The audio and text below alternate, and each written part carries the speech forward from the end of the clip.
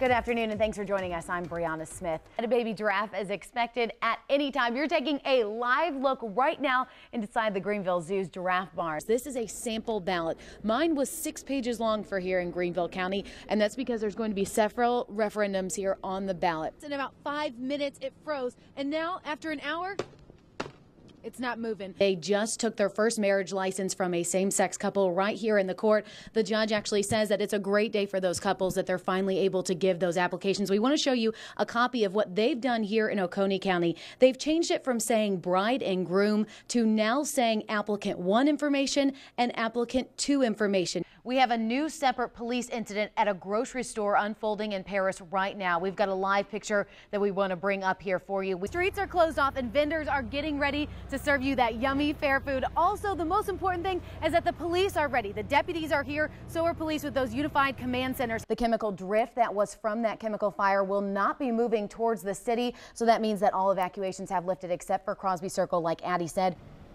Good morning, Fred. We just got an update from the Greenville County Sheriff's Office. They tell us that this was a multi-car crash that involved a pedestrian as well as a deputy within the Greenville County Sheriff's Office. I'll let my photographer show you the scene. You can see how many lights are down there right now. We know this happened right after 5:30. We're told Highway Patrol is now on scene. They're going to investigate exactly what happened, go over that scene, and try and figure out. The internal review policy for Greenville County Sheriff's Office is also here. They're going to investigate to see if there was anything involved with that as well. Now, I also want to show you the traffic. This is the Highway 25, Highway 291 exit right off of 85. You can see that there's a big traffic jam right now. That's because they're not letting anybody onto 291 or 25 while they're investigating this crash. That means if you're on 85, you should avoid this exit because as soon as you get off, they're going to put you right on Old Augusta Road, which is also backed up because of how much traffic there is. Now we're going to take one more look at the scene right now. You can see how many lights there are. We're told that we might get another update soon from Highway Patrol since they are taking over this case.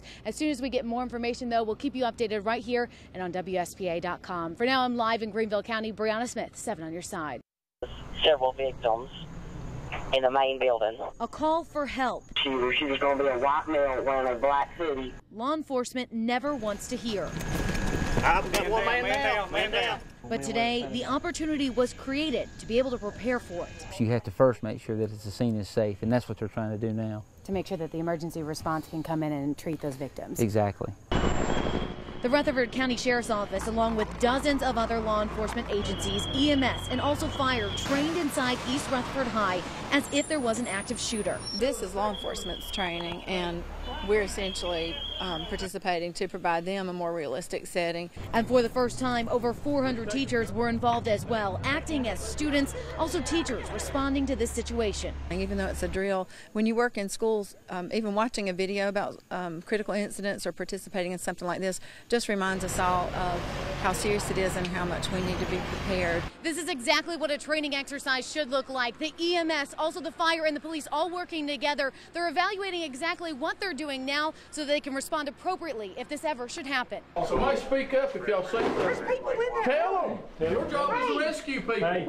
y'all move it back. So there's an evaluator with every single group that goes? There is an evaluator with each and every group that goes by. Again, this is a training exercise to make sure that everyone that's involved learns from any mistakes and from anything that they see that's going on. Hands over your heads, hands over your heads. Each agency had their role in this, whether it be to identify the shooter, evaluate, or just help victims. The whole goal is to save lives and reduce the level of injuries. But the overall goal today was to protect your children throughout the school year. In Rutherford County, Brianna Smith, 7 on your side. I have no regrets. Killing that pedophile was the best day of my life. Last words before a life sentence. Had to do it over again. I killed more. Reiterate the judge's verdict. I believe that if these two were to get out of jail, I would be concerned that they would do exactly the same thing. Jeremy and Christine Moody pled guilty Tuesday to murdering a Union County couple in July of 2013. They claim to have shot and stabbed Charles and Gretchen Parker because Charles was on the registered sex offender list. In court, the Moody's showed no remorse for the crime, smiling and even laughing at times. But the victim's family had only tears for the loss of the Parkers. I have to forgive them for what they done to my aunt and uncle, but right now, I can't. A first look into the investigation was shown through evidence. These pictures from surveillance video show the Moody's entering and leaving the Parkers' house.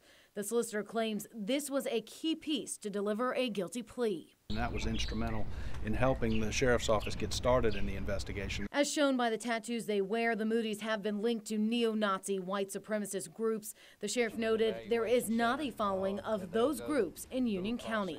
I think this was a freak situation. The Moody's now head to jail with strong last words. Child molesters do not deserve to live. They got exactly what they deserve.